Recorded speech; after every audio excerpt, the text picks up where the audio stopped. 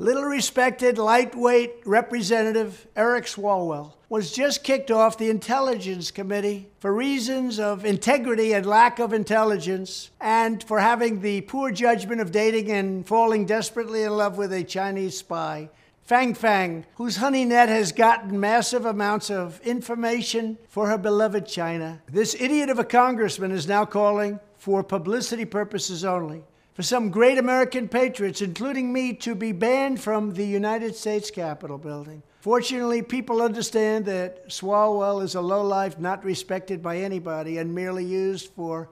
entertainment reasons by the fake news media.